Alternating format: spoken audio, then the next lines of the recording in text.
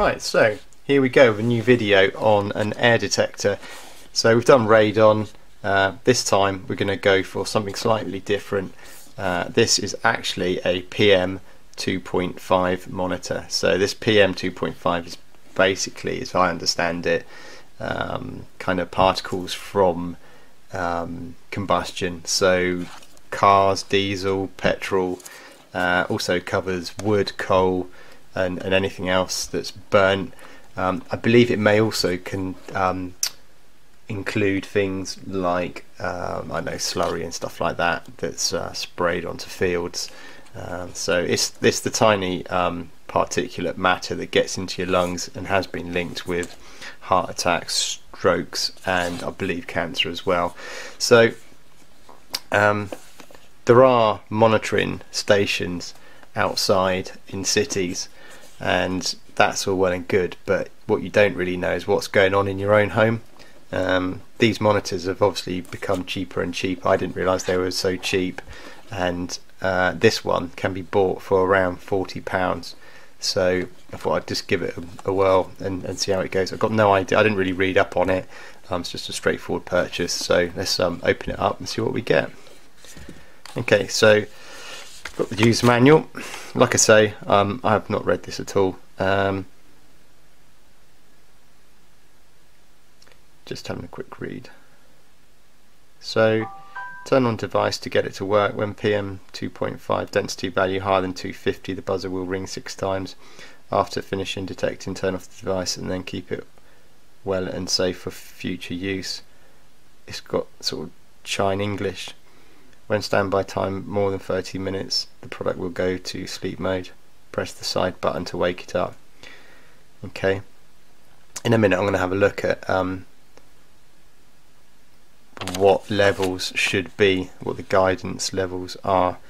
There was something recently in, I think it was Delhi in India, and their roadside monitors went above 999. Well, basically they stuck at 999 because that's as high as they could go, and out of interest this is the same, 0 to 999 density per litre. Okay, it's got a lithium battery charged by USB. Not sure if it's charged on purchase. So it's a Igeress, if that's how you pronounce it. So that's all you get. Or do you? You take this out, is there any hidden cables? Yeah. There you go. There's a USB cable that looks to be a recent quality. Decent. Okay, so let's power it on. 0, 0, 0. So not sure you can hear that, but there's a fan working. I believe it's like based on a laser beam detection system. So obviously the more particles, the less stronger the beam's going to be. The fan must be sucking in the air, I guess. So it's 4. I've got no idea if that's a good reading or a bad reading. I'm pretty sure it's like it's fine. Let's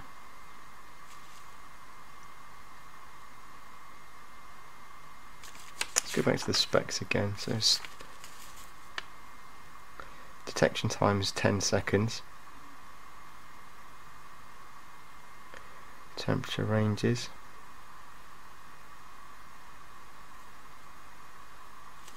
I'm not sure how long this would last for. If it's got a fan in it, I doubt if it lasts for that long. It's gone to 5. We'll do some tests later on with a fire, and we'll just see how the reading changes, and we'll also do a reading outside, and I'll also look at what the level ideally should be. So this is testing it in the car, or the van rather, parked in the drive.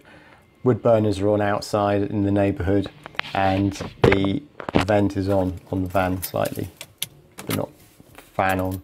So it's coming up to 20, which is a think still a low reading. We'll look at the end as a chart that I'll show you, which is I think it's published by Public Health England. But yeah, so it's 20 going down to 19, and yeah, so not massively high, but this is rural, so in towns and cities it could be higher. Then we're going the van's on the move behind some other vehicles, and the reading's still pretty low.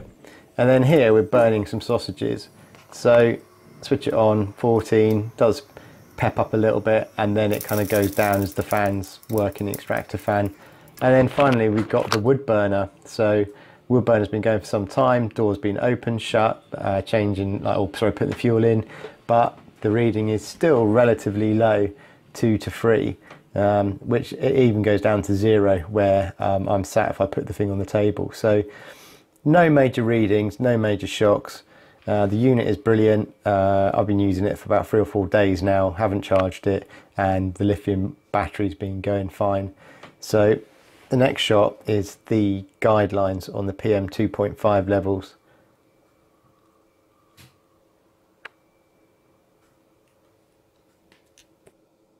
So there you go, we didn't really exceed level 2. I've certainly never seen it above level 2. In a city, I guess that would be different, but yeah, very good, cheap monitor for the PM 2.5, worth buying. I'll put a link in it to the Amazon store for this, and also some literature from Public Health England. Thanks for watching.